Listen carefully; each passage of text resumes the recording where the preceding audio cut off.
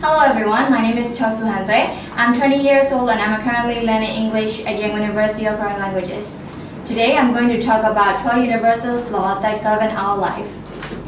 Have you ever walked on a path you believe right but is totally different? Or have you ever intended to drive to a destination which you don't know without GPS? Life is all about fantasy that we can't predict. You may feel blessed one day yet like a disaster on the other. It has always been in the nature of humanity to believe mostly in the things that we can see, feel, taste, hear, or touch while doubting anything else that is beyond the perception of our immediate senses. However, there is always a solution for any cases, like a key for a lock or a cure for a pain.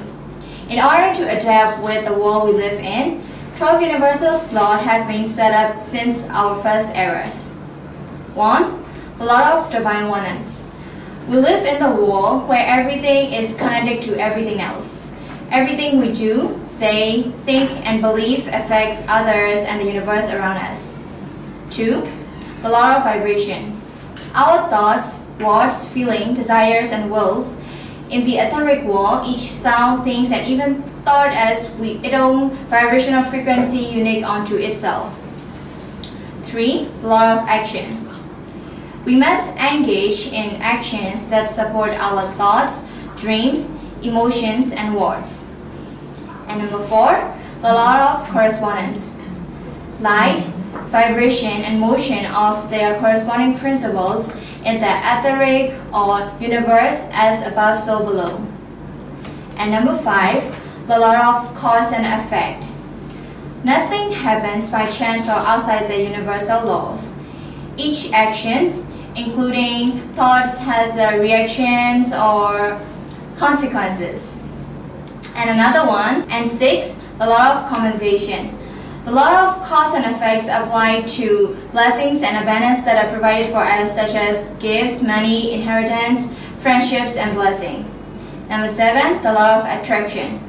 Our thoughts, feelings, words, and action produce energies which in turn attract like energies.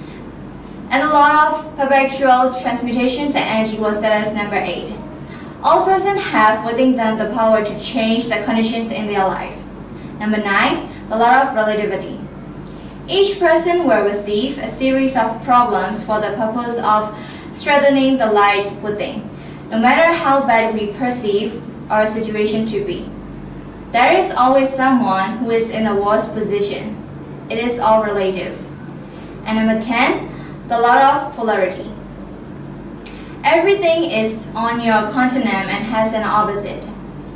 Number 11, the law of rhythm. Everything vibrates and moves to certain rhythms.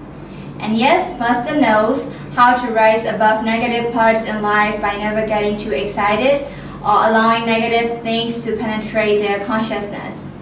And lastly, number 12, the law of gender. This law decrees everything's nature is both male and female. Both are required for life to exist.